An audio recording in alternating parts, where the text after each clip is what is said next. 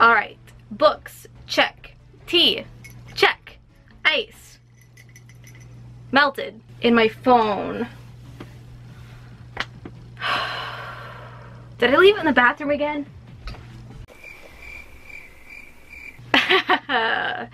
It was right beside me the whole time. Hi everyone, my name is Holly, and in today's video I am going to be doing my August book haul. So it is time for me to bless and ruin your TBR piles. You're welcome, and I know you like it. But before we get to the books, I do have an unboxing for you.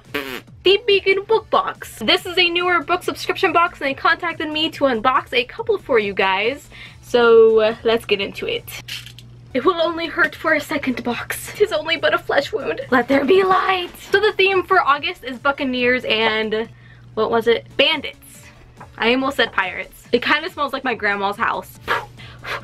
I got a candle from Novel Yours, and it's gonna smell like ocean, sea mist, cedar, and what in the world is that? I actually can't read that fourth word, but this actually smells really good. I really like that. Next! Ooh, okay, so we have Captain Elosa Bath Fairy Dust. So it's kind of like bath salts or something similar like that. This kind of smells like candy. I'm just kidding. Don't do that, kids. What is this? We have a necklace, and it says, "Dead men tell no tales." Look at it. We got a bookmark that says, "I won't let your ignorance silence my pain" by Children of Blood and Bone. And the other side says, "We find things just as we lose things. If you've lost your honor, you'll find it again. Struggle." It's really cool. Has like a little tassel thing. Next. We have a book sleeve with freaking pirate skulls on it. I'm sold now. You got my love forever. Beacon Book Box. This is by Book Gizmo, and let's put a book inside. Let's experience this together. Hi! The book is nice and safe and will never get stains or scratches on it ever again. This is actually a really nice book sleeve, and I have news for you that every single Beacon book box in the future will have a book sleeve in it, which is insane. Okay, so I believe the book is next, and look at this. This kind of reminds me of Unicorn Crate. They put their books in tote bags, but this one is huge. I could fit in this, and you know I'm gonna try. Okay, I was totally off camera, but I fit in this bag. No doubt. So the book of the month is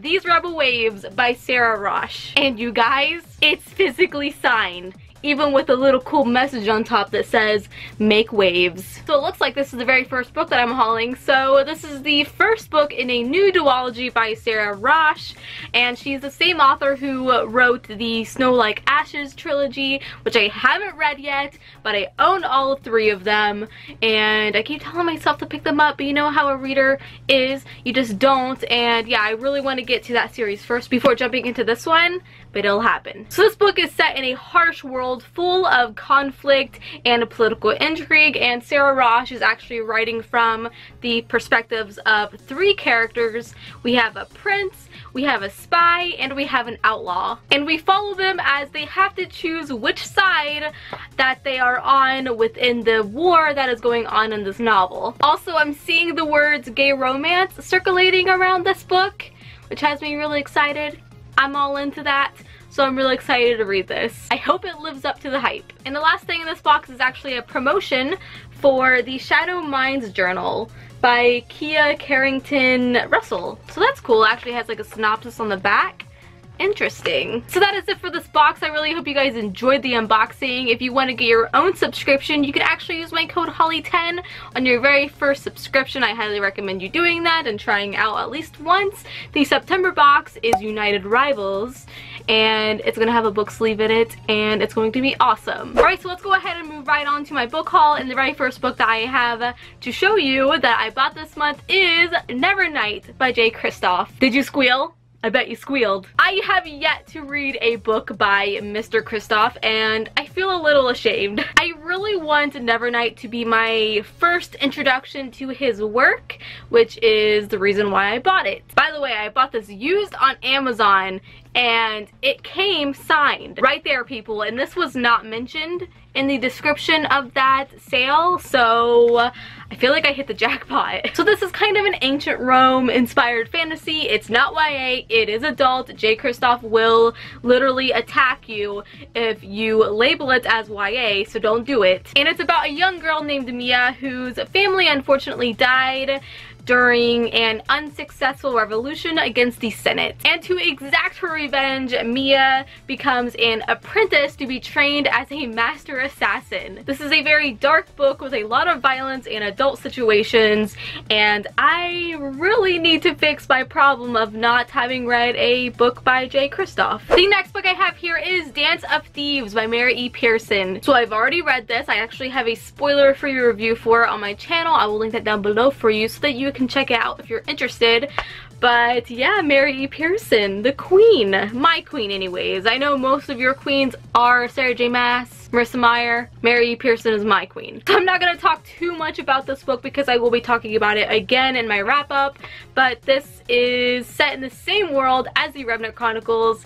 It is so good, and I highly recommend picking it up because I know a lot of you actually told me that you went into this first before having read the Remnant Chronicles and you loved it. So now I just want to promote it like crazy and shove it in everyone's face. The next book I have here is Not Even Bones by Rebecca Schaefer, and this was sent to me by HMH, so thank you so much. And this one releases on September 4th. I am so incredibly happy to have an ARC of this. I actually haven't seen too many people talk about it at all, but when I read the synopsis, I was immediately hooked. So this is the first book in a new, gritty, blood-drenched fantasy series, and it follows a 17-year-old girl named Nita who is an unnatural, which means that she can manipulate her body to do extraordinary things. For example, if she's hurt, she can actually fast forward the healing process. Her parents run a black market business selling unnatural body parts, and Nita's job is actually to dissect and cut up the body parts to get them ready for shipment. I just got demonetized. I think this sounds so good. The ratings on it are extraordinary, and I can't wait to go into it. I hope it's as gruesome as it says it is. The next book I have here is Sea Fire by Natalie C. Parker, and this was sent to me by Razorbell, so thank you so much. And this one comes out August 28th. This is also the first book in a new fantasy series that follows Lady Pirates, an all-female pirate crew. Add it to your TBR. So I don't know a whole lot about this book, but I know it follows Captain Caldonia, who takes charge of a pirate ship after losing her family to a very corrupt warlord. And she basically vows to avenge her loss and also the loss of her sisters, basically her lady crew, and then leads them on a mission to do so. This sounds like it's going to be a really exciting sea adventure. It also sounds really empowering to the reader. I expect to have my own courage to go and take on a pirate ship of my own. Who would like to join me? I did upload a pirate ship book tag recently, so go watch that. The next book I have here is a graphic novel, and that is Rat Queens Volume 5 by Curtis J. Weeb. This is another book that I have also read already, so I don't want to go into it too much since I'll be talking about it in literally my next video. But it's the 5th installment in the Rat Queens series, and it's basically like a Dungeons and Dragons vibe kind of fantasy. The series as a whole is really good, and I enjoy reading about these characters so much. So yeah, just wait to hear my thoughts in my next video. And the final book I have here is Grace and Fury by Tracy Banghart, and this was in the August Owl Crate, and this is the exclusive cover as well, which by the way I do think I like the original cover better. That always tends to be my thoughts when it comes to the Owl Crate exclusive covers. It's so cool that they do that, but I tend to always go toward the original cover. So in this world there is a society where women have very few rights, and that plot alone kind of reminds me of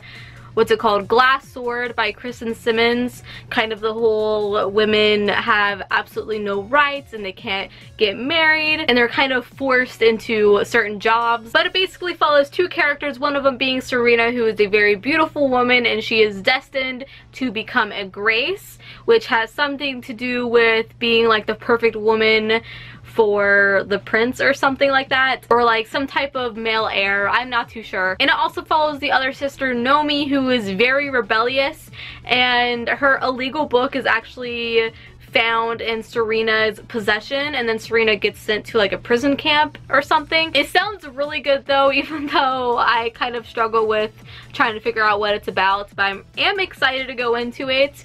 But I do tend to not really like these kinds of stories where women don't have like any rights, but I guess we'll see. That is it for this video. I really hope you guys enjoyed. Again, if you would like to get your very own subscription of Beacon Book Box, use my code Holly10. That will get you 10% off of your purchase. Give this video a big thumbs up for me, and also don't forget to subscribe. I upload videos every single week, and follow me on my Instagram and Twitter. And until we meet again, happy reading.